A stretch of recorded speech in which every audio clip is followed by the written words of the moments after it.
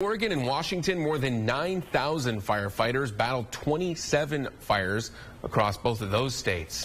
One of those firefighters will soon be a man from our area, traveling across the country to lend a hand.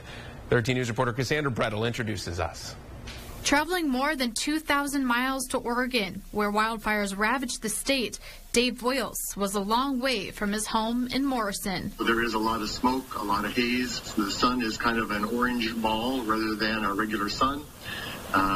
You can definitely smell the smoke. A volunteer for 8 years, Boyles is no stranger to heading into a disaster area. He is one of those volunteers that is really like a jack of all trades. On this trip, Boyles will deliver meals to families that are displaced from the fires. It's great when you can get out in the field, see what kind of impact it's had on the community, and interface with the clients. And it helps them feel better to know that people are there talking with them, helping them out. It's a strenuous job, but it's so rewarding.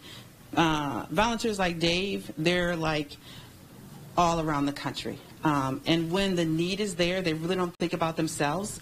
They're just ready to go out and help. Boyles is part of a team of more than 30 emergency response vehicles that will help thousands who lost their homes in the fires. You get to experience different communities. You get to see segments of society that maybe I wouldn't typically encounter. And while Boyles says the long hours sometimes take a toll, he says every deployment offers new insights. It just helps me understand the world and the people in it much better. That's usually what I get out of these. Providing a little bit of relief when families need it most. For your 13 Weather Authority, Cassandra Brettel, 13 News. And Boyles says Red Cross deployments are 2 weeks minimum. He says long as he is feeling healthy, he will stay there as long as needed.